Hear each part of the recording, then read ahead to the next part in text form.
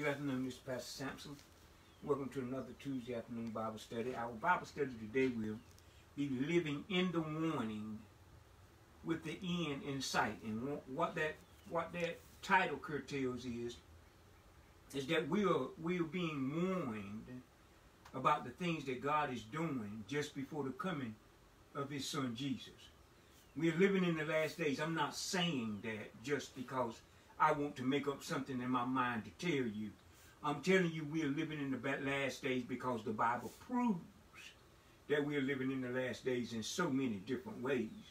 So what we need to do is we need to get an understanding as a pastor teacher to bring you to perfection, to bring you to an understanding, to bring you to a maturity of the wisdom and knowledge of what God is doing. I need to bring you up to the understanding what you see happening in the earth realm, or prophecy unfolding of the warnings of the end of time. You say, well, they've been happening. No. What we need to really get an understanding of is that God said the closer it gets to His Son's return, it's going to wax worse and worse to the point times such as man has never seen in the history of the world. Right now, I'm 65 years old.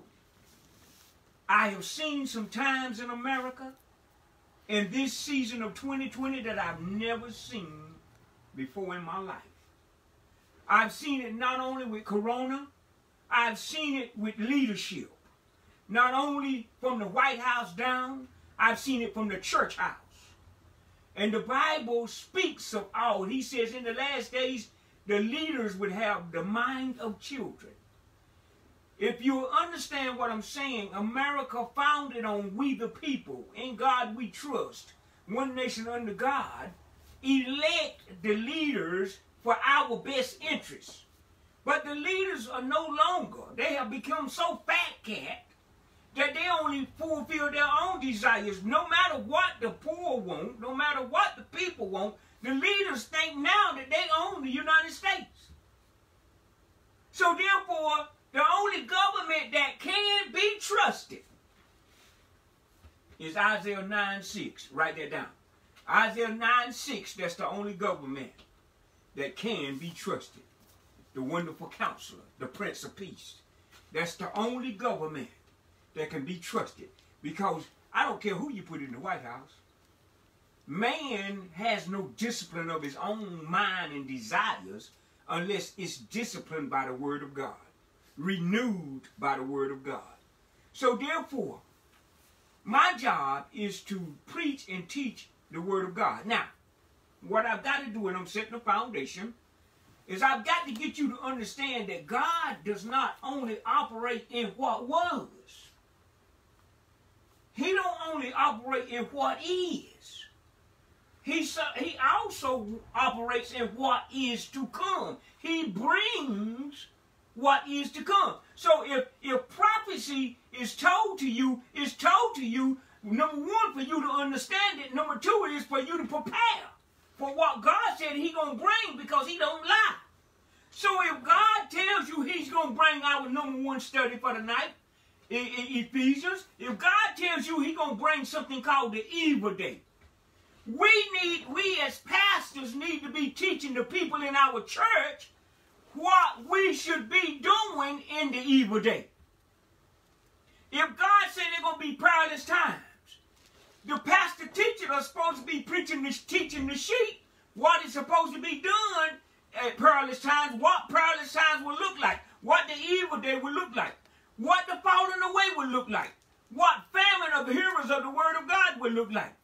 Lovers of selves, lawlessness, man being unnatural, deception in God's house, people waging and having a form of godliness but denying God's power, and spiritual blindness. These are 10 subjects that I'm pulling right off the top of what God wants the pastor teacher to prepare his sheep for in the latter days. The first thing I'm going to do right now is pray. And then I'm going to go prove to you by the Bible that we are actually living in the last days. So intention or for you to prepare for what you are seeing. Because if nobody teaches it to you, you can't have a wisdom and knowledge of what's going on. So you will stand up in the church and ask the question, what in the world going on with all this killing? Well, God told you. God told you what was going to happen. He prepared you for this. So we're going to take two of them, and we're going to try to discuss tonight the evil day and perilous times. We're going to discuss the evil day first, because we need to get an understanding of what it looks like, what is demanded of the children of God, evil day, and what the children of God can and cannot do. Spirit of the living God in this throne, let me give you first one, Father, shower down on us, Lord. A fresh anointing. Father, the anointing that breaks yokes, Father, that our understanding and from you would be hearing what the word of God is saying to his sheep. So, Father, there's so many running to and fro being entertained. Father, having no idea what's going on out there in the earth realm. They, instead of them walking in agreement with you, they're just praying, anything. But you told us how to pray when we saw the evil day. You told us what to put on. You told us what to do. You told us he who will let, which is you, God, is going to let, which means you're going to allow these things to happen, because actually what is happening is testing the believer to exercise those promises that you have given. Exercise the name of Jesus. Exercise prayer.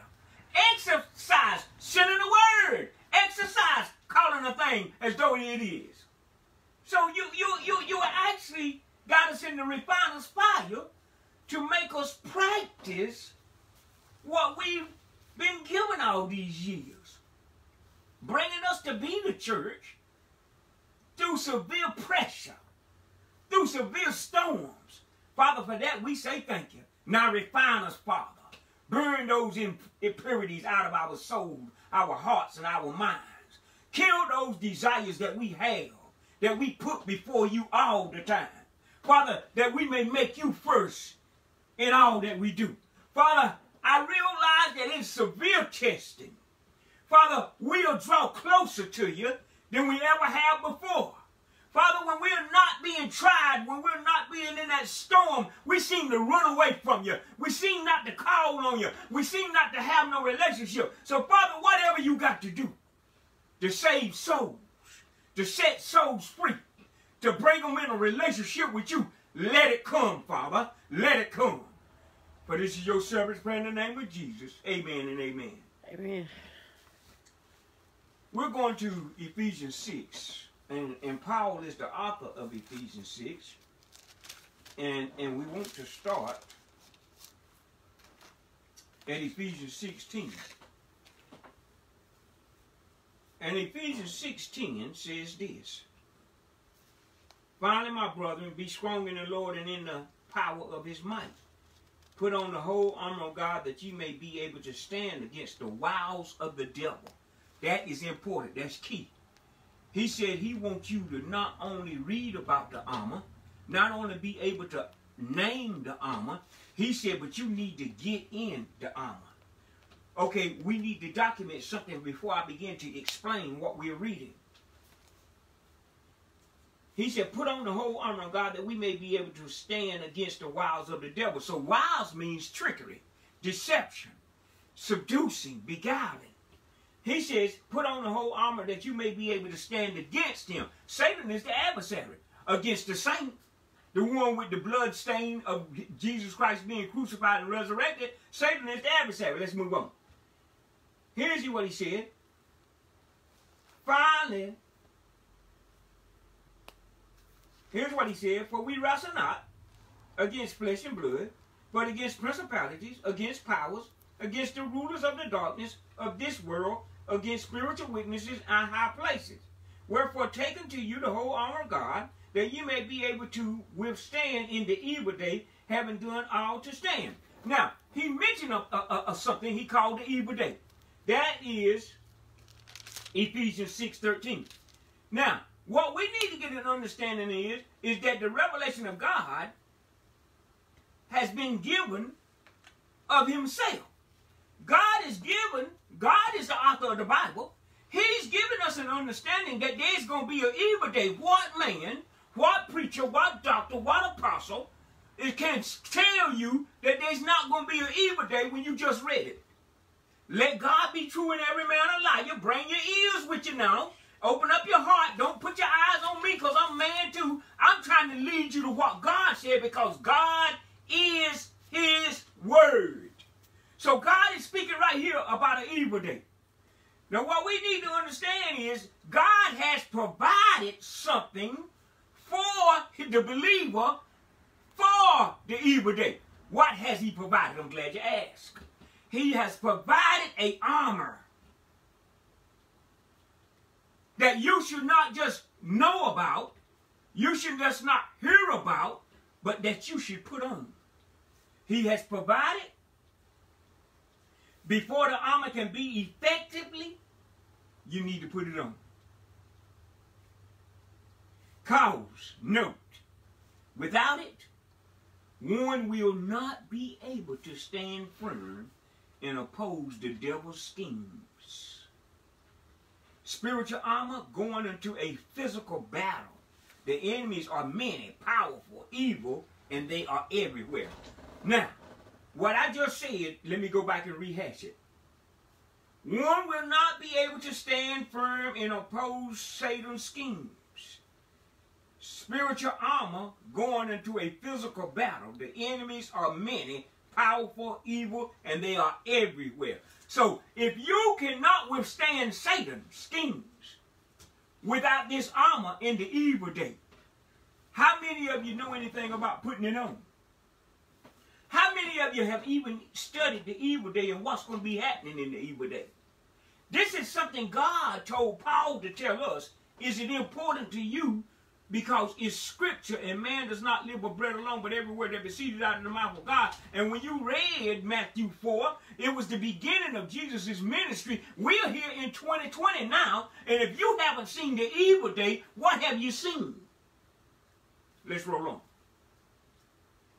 So, you got to understand when we go down here, listen to what he says. Ephesians 6:12. For we, the saints of God, we don't fight physical stuff.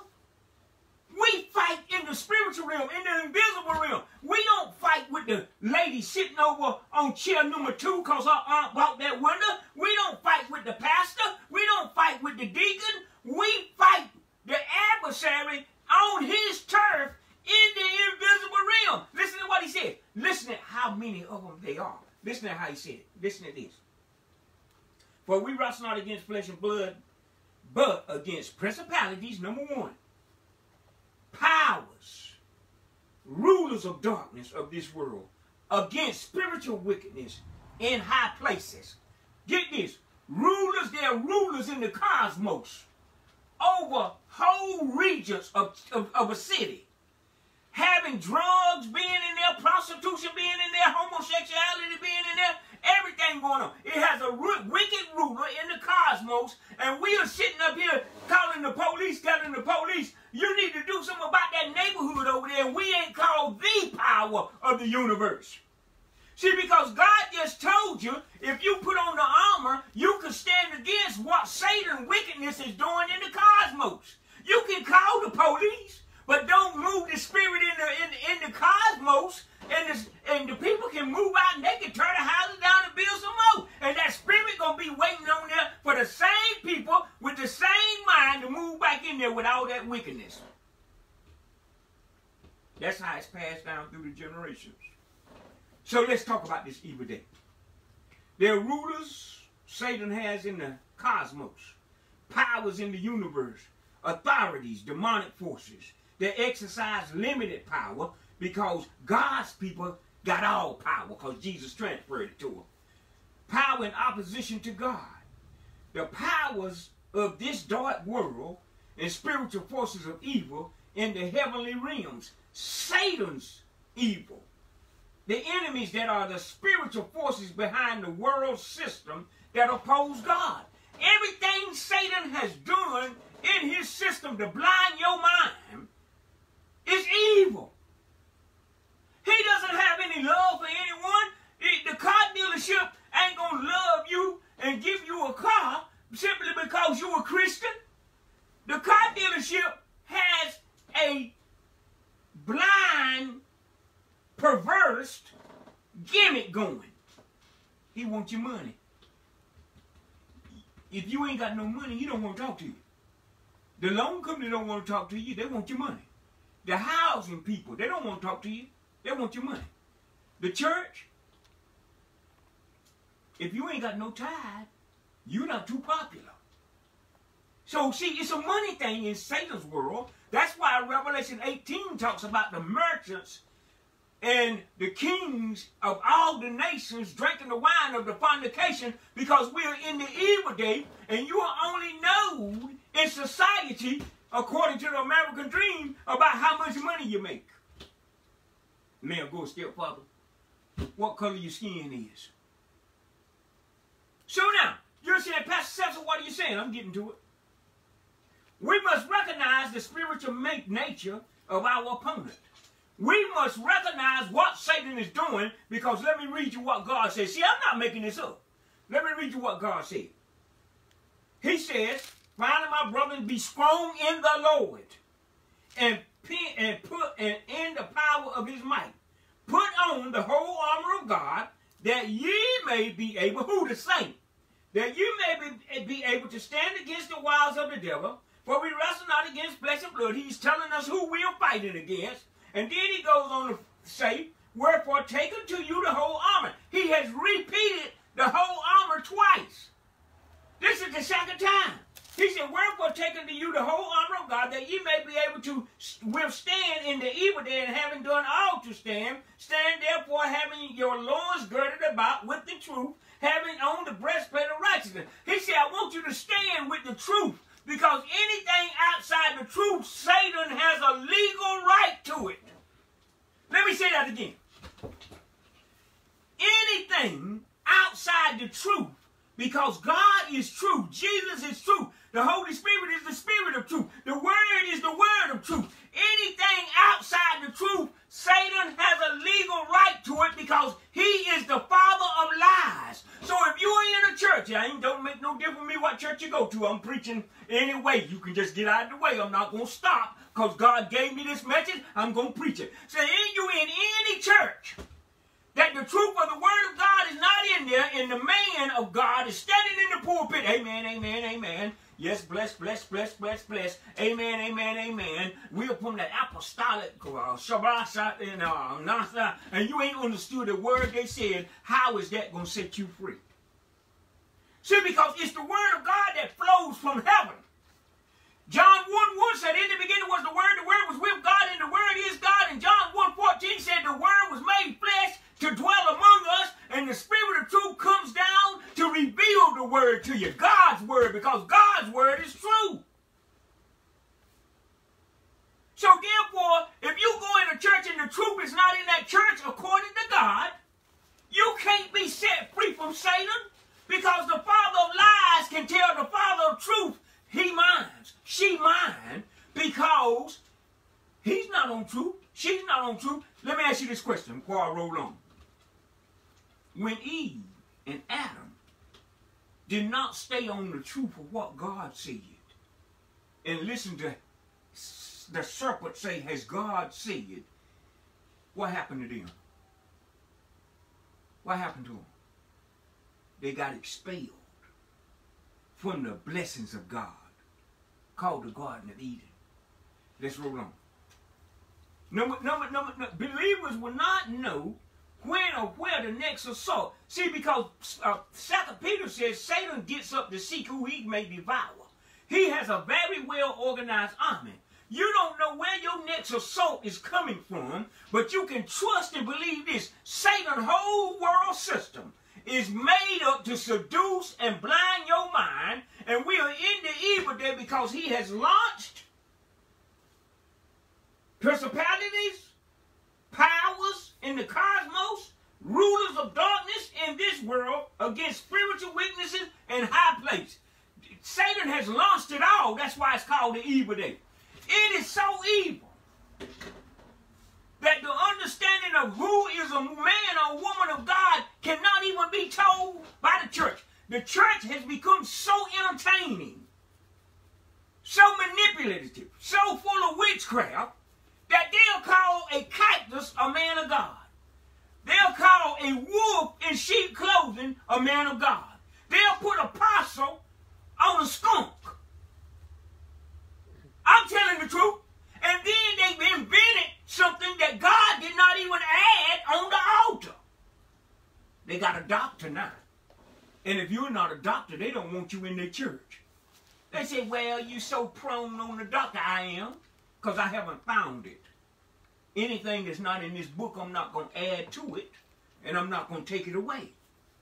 So if you're the doctor, you are getting caught up in exalting yourself, when you should be humbling yourself, because actually, if you don't have the wisdom and the understanding given to you by the Holy Scripture, by the Holy Spirit, to understand these Holy Scriptures and teach them to your saints, so you can bring them to the maturity, because Mark 13 says, God has foretold us all things, and you are sitting up running around and around. You don't know what's going on. You can't teach your sheep what's going on. We're in the evil day because the shepherds are teaching, but they don't know what the world they're teaching, and then we're in the Laodicea era, because the church can't be hot. They're lukewarm and they're cold, because simply they're not on truth.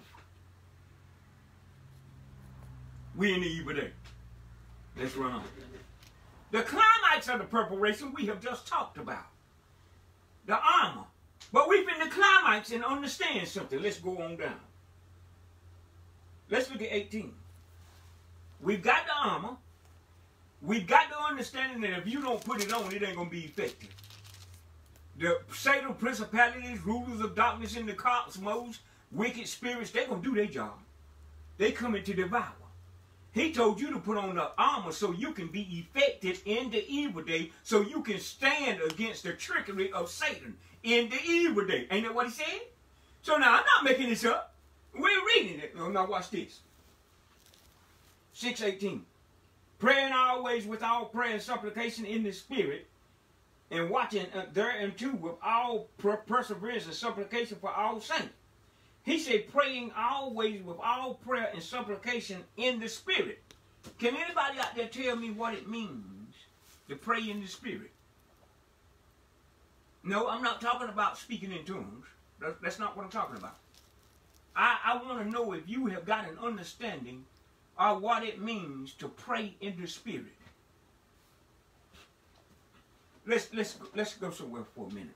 Let's go to John 6:63.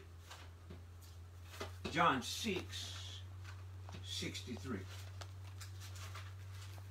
John 6:63. Watch this. John 6:63. Now, let me read this again. It says, 6:18, praying always with all prayer and supplication in the Spirit.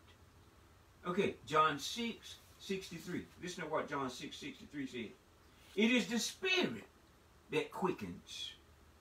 The flesh profits nothing. The words that I speak unto you, they are spirit. The words I speak unto you, they are spirit.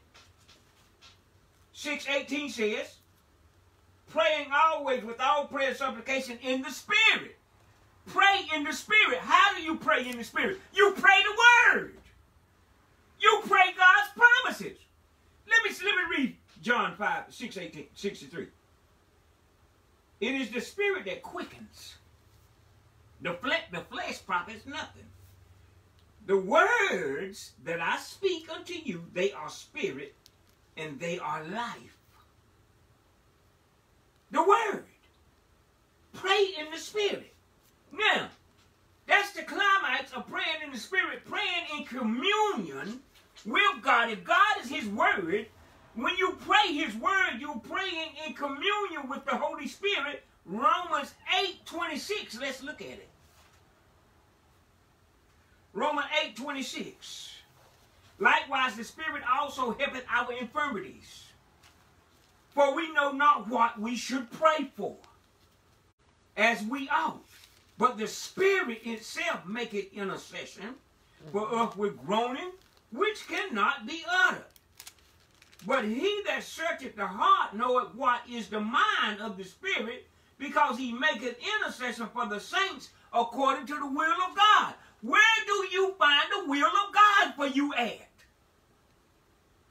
The Spirit maketh intercession according to the will of God, but the will of God is the Holy Scriptures.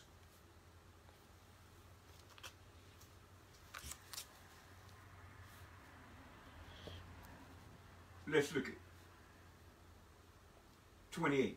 And we know that all things work together for good to them that love God, to them who are the called according to his purpose, for whom he did foreknow, he also did predestine to be conformed to the image of his Son, that he might be the firstborn among many brethren. Moreover, whom he did predestine, them he also called, and whom he called, them he also justified, and whom he justified, them he also glorified. Now, 29, 30. We done read it. Now we want to go to 1 Corinthians 2. 1 Corinthians 2.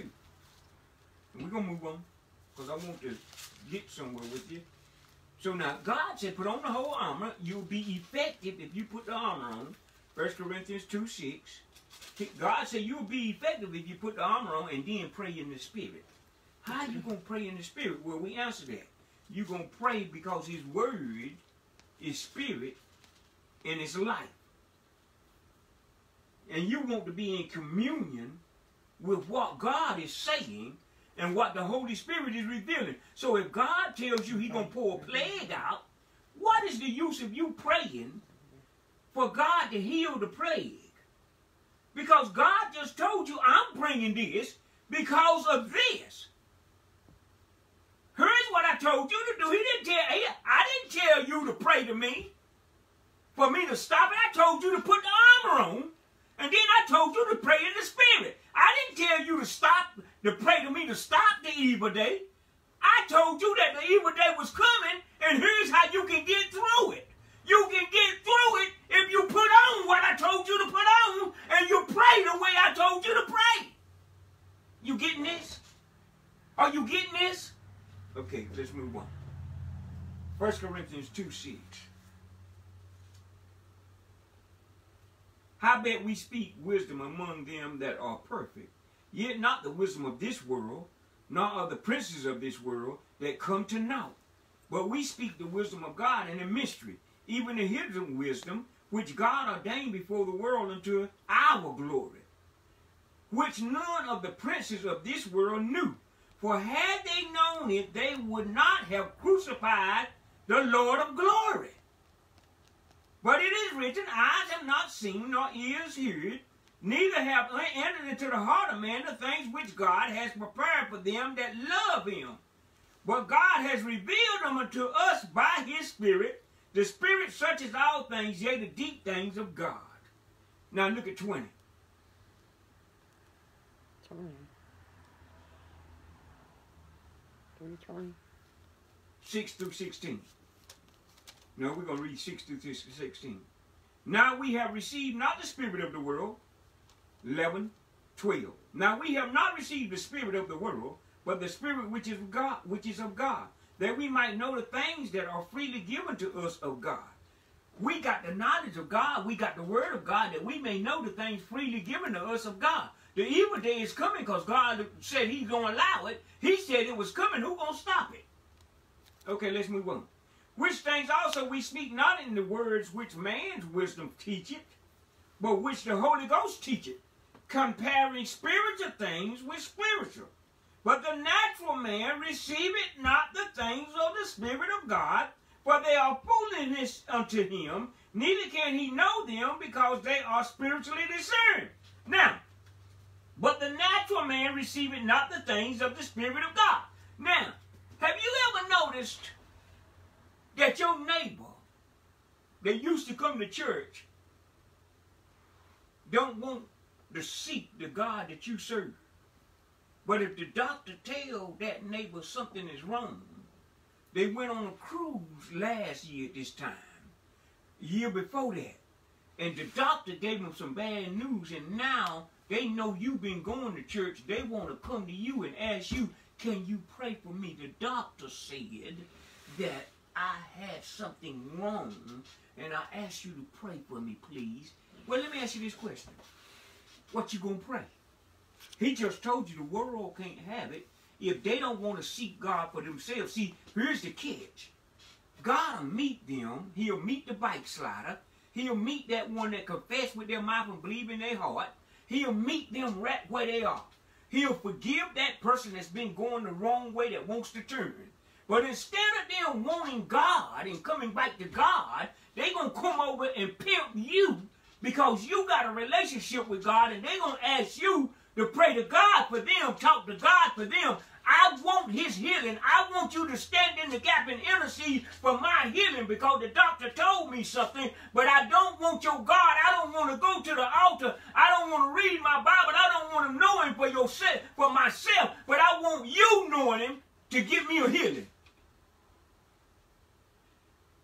What I would tell that person is simply this.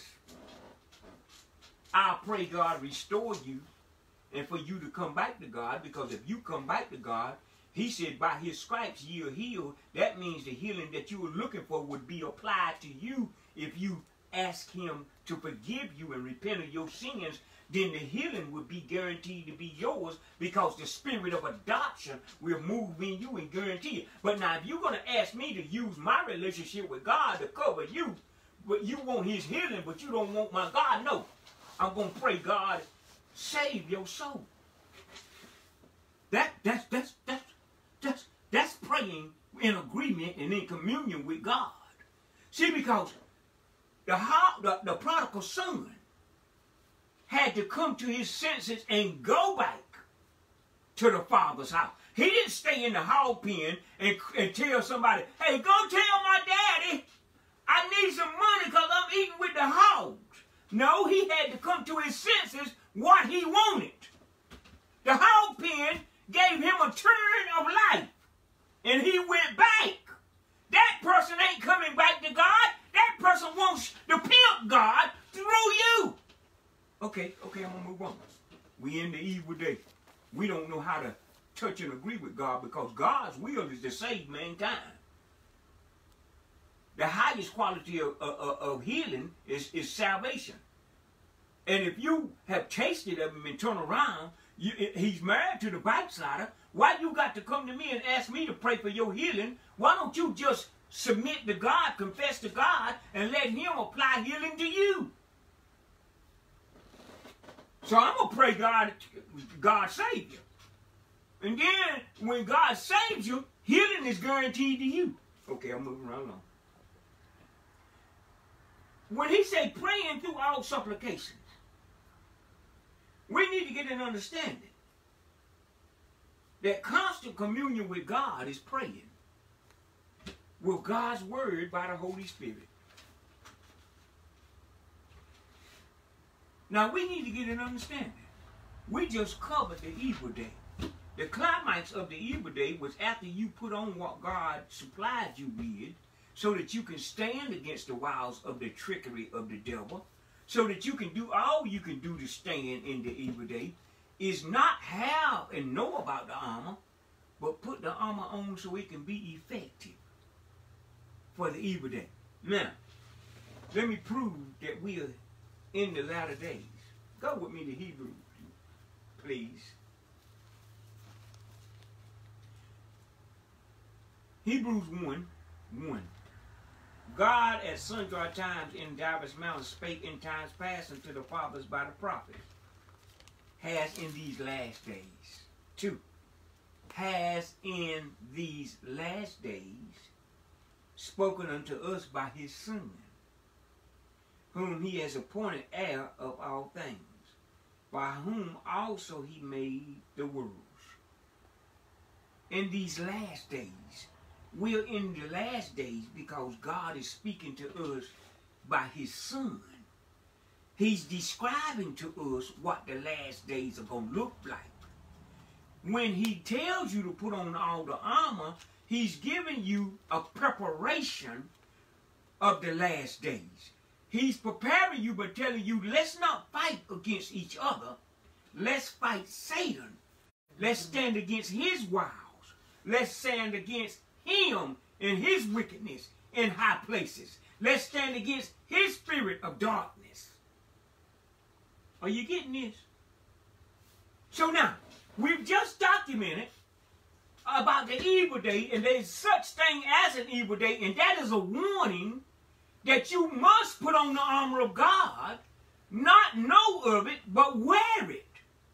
It's simply you seeking the word of God. Every piece of that armor comes from the word of God, including prayer.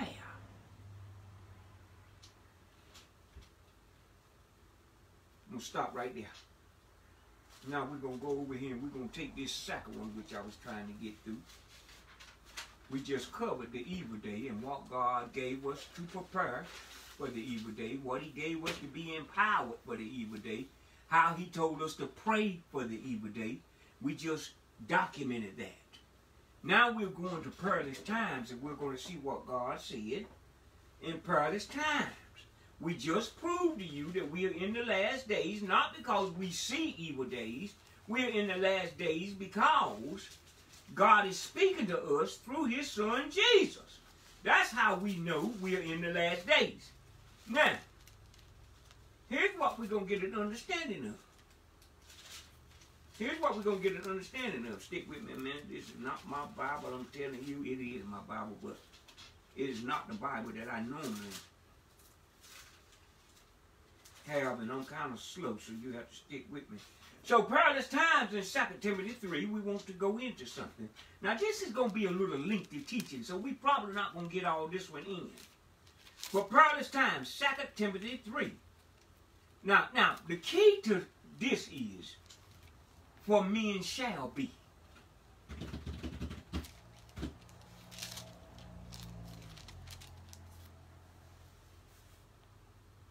For men shall be. Who did he say? For men shall be. Watch this. 2 Timothy 3:1. For this know also that in the last days perilous times shall come. When did he say? In the last days. How do we know we're in the last days? Paul just told us that he's speaking to us through Jesus in the last days. Okay, so we're in the last days. We're between the first time Jesus came and the second time of him coming back. And we are on the tail end of him coming back. So we are far over into the last days.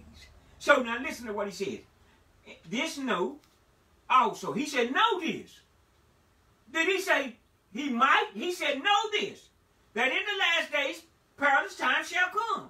For men shall be lovers of their own selves. For men shall be lovers of their own selves, courteous, boastful, proud, blasphemous, disobedient to parents, unthankful, unholy, without natural affection, truth breakers. I want to stand right there. Truth breakers. Do you know that a man of God that is coming from the Bible of God can be standing up telling you the truth, and you will break that truth because you don't want to agree with it, and you don't know anything about the Bible, but you're going to say, I don't agree with it. But yet and still, because you got a teaspoonful of wisdom and knowledge about God, you want to be a truth breaker and push back against the person that's trying to teach you the Bible. For what reason would a man or woman of God want to go through the hell of trying to teach somebody something about God and sit up and have to argue with them, trying to help them save their soul? That's crazy. I'm a pastor teaching because I love the Lord. I'm coming to you because I love the Lord. I'm not trying to tell you nothing that I made up. I'm using the Bible. If your pastor is using the Bible, give God be glory. But I'm trying to show you this is what we're standing in, and he's describing these perilous times, and he said, for men shall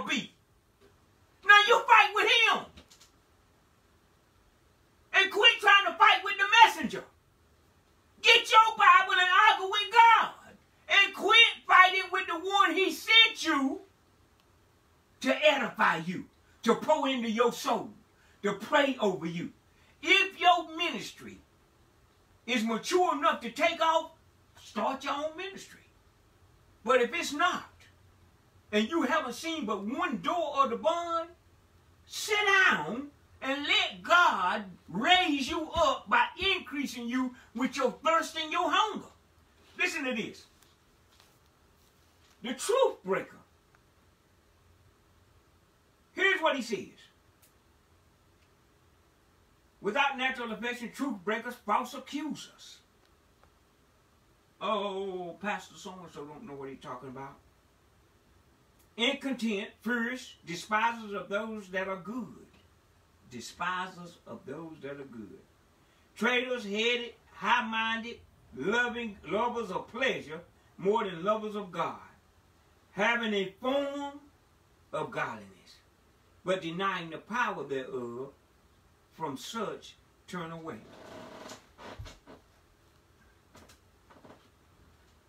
If a person has a form of godliness and run up to you and don't want to put the time in, don't want to discipline themselves, don't want to obey God, but they're going to do everything the world wants to do, but they ain't got no time for God, who is time provider, life creator. They don't have any time for God, but every time they get in trouble, they want to run to you and use the relationship you and God got. It's like the lady used to run over and say, can you go to your daddy and tell your daddy I'm going to be late on the rent? I said, you go tell him. No, I was late last month. And I said, look, I'm his son. I'm not your secretary. You go talk to my daddy because you stand on his land. You're not standing on my land. I'm not being your lawyer. You go talk to him. See, because I've seen you pull this trick before. See, so the real deal is, if we're going to be in communion with God, and I can prove what I'm talking about, I just proved it. You didn't hear it? Let me read it again. When you find people, listen to what he says, number 4, traitors, heavy, high-minded, lovers of pleasure, more than lovers of God, having a form of godliness, denying the power thereof, from such turn away. What that mean? From such turn away. And then he backs it up in 1 Corinthians the 5th chapter. The whole chapter in 1 Corinthians the 5th chapter tells you if you got a little leaven in your church, put it out or it'll spoil the whole church. That's what he said. Hey, don't shoot the messenger. I'm on the Bible. I'm on the Bible. If we don't do church the way God said do church, we asking for trouble. Now here's what I can do. I can sow a seed on you and wait for God to give you that increase and come back and water it. If God don't give you the increase, you're going to keep on going the way you're going. I'm going to keep on going the way I'm going because the laborers are few in the harvest. Is that not true? Okay, let's roll on. Okay, so now, we want to really look at this thing. What days are these perilous times? Are they still to come, or are we living in them? Are these perilous times still to come? Men loving themselves, truth breakers, people having a form of godliness but no power. Are they still coming, or are we living in these days? These last days cover the entire period between the giving of the Holy Spirit at Pentecost and the final return of Jesus. Hebrews 1:1-3, latter times. 1 Timothy 4:1, latter times. 1 Timothy 4:1. Watch this. 1 Timothy 4:1. 1 Timothy 4:1.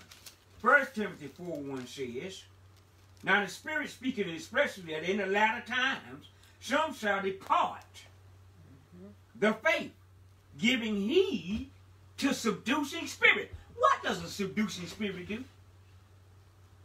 It's like a date rape drug. Date rape drug. Most of the time you don't know that spirit is there, seducing you.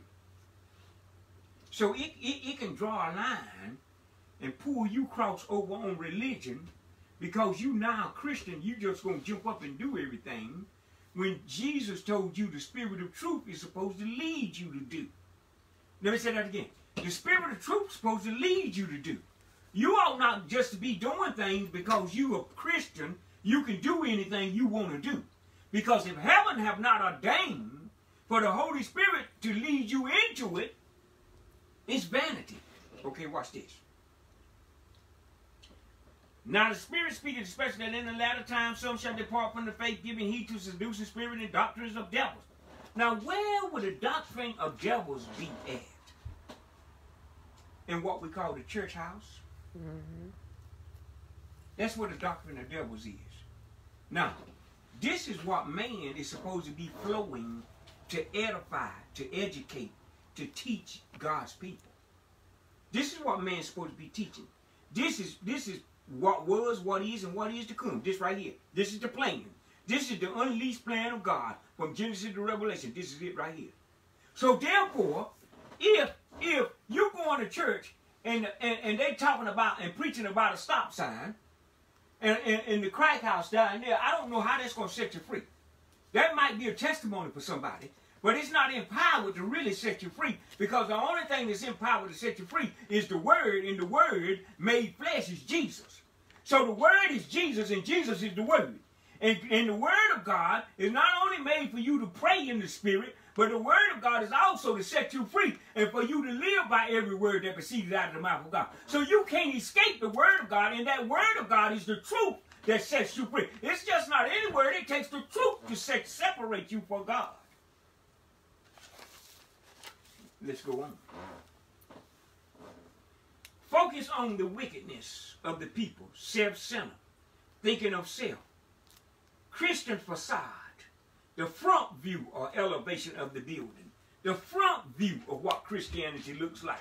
Never get deep enough in God to understand the purpose, having a type of godliness, but never deep enough to come to a maturity of the discerning of the Spirit or the light of the wisdom or knowledge of God for God to use you to bring Him glory. You just got enough power to be a Christian facade, which means you got a front view of what the building looks like, and you're not deep enough, you're not far enough in to describe nothing else. Okay, moving right on. 1 Corinthians 6:17 says this. Now I'm finna slack up. 1 Corinthians 6:17 says this.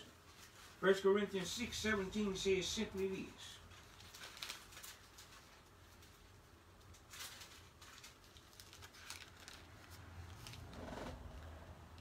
But he that is joined unto the Lord is one spirit. That's called communion. He that is joined unto the Lord is one spirit. Can we work that? Can I work that before I end this thing? He that is joined unto the Lord is one spirit. What if God is love? Well, that one spirit, if you join into the Lord, you got that kind of love. What if God is humble? Well, if you got that one spirit, you're humble too. What if you were saying you were joined God, you were joined into God, and you were proud, lying, confusion, racism, prejudice? Can you say that person is joined into the one spirit of the Lord? No. Can you take one act of goodness and say that man or that woman is a man or woman of God joined unto the spirit of the Lord? You can't lie like that. You cannot lie like that, because let me read it again. But he that is joined unto the Lord is one spirit. We are one in communion with God. We are many members, but we act in union with God. We're not lovers of ourselves. We're not lovers of pleasure. We love what God loves for us. We're not caught up in perilous times being lovers of self and truth breakers and slanderers and deceivers and whites and worse and worse. But we're ones that stand on not the doctrine of devils, but we stand on the truth of the adulterated word of God. That's what we do. That's what a Christian does, because we are joined to the Lord by one spirit, not by a lying spirit. A lying spirit belongs to Satan. He's the father of lies. He's legally got a right to anybody that lies. don't know what you're going to do with that. But that's just the truth. Paul's point, there are always people with perverted minds who oppose the truth. In the last days, these people will become increasingly worse until the day of the Lord. False doctrines results in sinful behavior. False doctrine results in sinful behavior. These will not welcome sound doctrine and knowledge of the truth. They won't welcome it. So 2 Timothy 3:13, evil men and seducers shall wax worse and worse, deceiving and being deceived. We are instructed in Christ, in the scriptures, which make you a child of God through faith in Jesus Christ. The most valuablest thing a child can inherit it from his family, the teachings of the gospel of the Bible. The truth of the Bible. That's the most valueless thing a parent can hand their child, is the truth in the gospel of the word of God. We're in perilous times. Men are loving themselves, deceiving, seducing, and we're sitting up going along thinking that a physical government party can save us. And we'll follow behind man and won't never follow behind God. We are so ate up with what we're doing in these last days that everybody is in love with the pastor, and all the pastor can do is introduce you. What do your pastor preach out of on Sunday? Why are you so in love with the pastor when the pastor's job is to lead you to Jesus? Why are you making a God out of your pastor when your pastor was instructed to teach you the wisdom and the knowledge of the Bible so you will know Jesus for yourself, so you will be perfected, so you will be no more children tossed to and fro? Why are you in love with a man called Trump when Jesus is the one died on the cross? Ain't no McConnell, ain't no Pelosi, ain't no Schumer, ain't no Cooper, ain't none of them died on the cross for you. And you will put all your trust in them and follow them to the pits of hell. Talking about I'm with them. Well, go ahead, be with them. Because we're in perilous times.